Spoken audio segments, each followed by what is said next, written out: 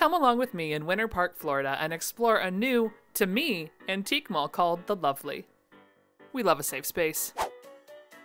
Ooh, look at the pretty books. Vintage clothes, yes. And I'm not quite sure what's happening here, but this one seems like it's seen some things. And while not every booth was exactly my taste, there's always something for everyone. Including the super awesome rug that I promised I wanted, but didn't buy.